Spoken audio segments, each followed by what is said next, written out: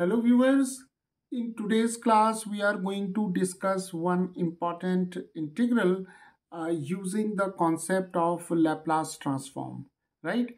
And we have already solved a number of problems related to the concept of Laplace transforms in our earlier videos. And in this lecture, we'll solve this integral with the help of Laplace transform, right? So let us start. Now see, here we have the integral 0 to infinity t raised to 5 e raised to minus 2t dt, right? So let us see how easily we can solve this integral by the concept of Laplace transform, right? So here let us first take this integral as I, right? So now let us rewrite this integral as 0 to infinity t raised to 5, and let us take here e raised to minus st, right? And here what we have done, we have replaced this 2 by s, right? Or in other words, we can say that if we take s is equal to 2 in this integral, then we will get this one, right? So now we have this integral. So now let us write this integral as 0 to infinity e raised to minus st and f of t dt, right? So what we have done here, we are writing f of t as t raised to 5, right? So now this integral is written in this form. Why? Because see here f of t is t raised to 5 and e raised to minus s of t. So when we take s is equal to 2 and f of t as t raised to 5, we'll get this integral, right?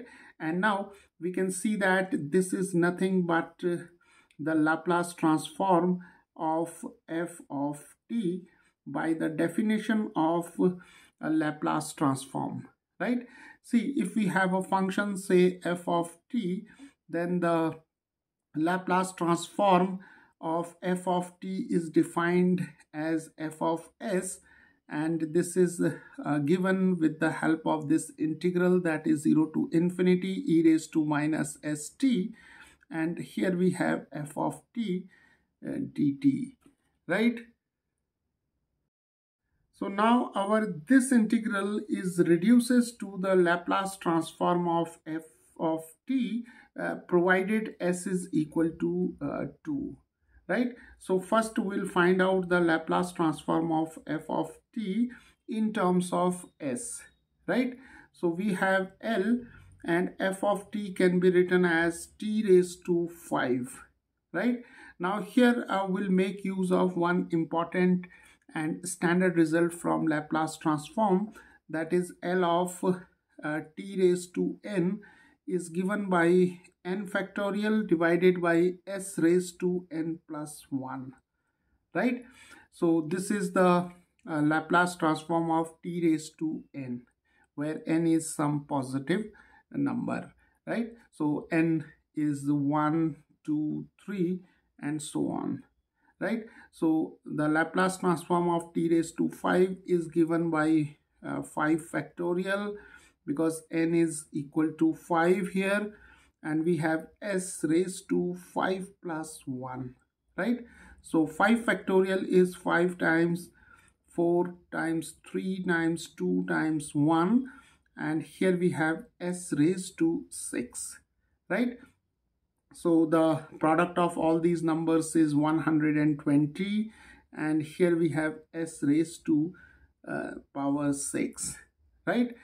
Now see, we have to find the value of this integral, and we have expressed this integral like this, that is t raised to 5 e raised to minus st, right? So when we take s is equal to 2, then we get the value of this integral I as 120 divided by 2 raised to 6, right?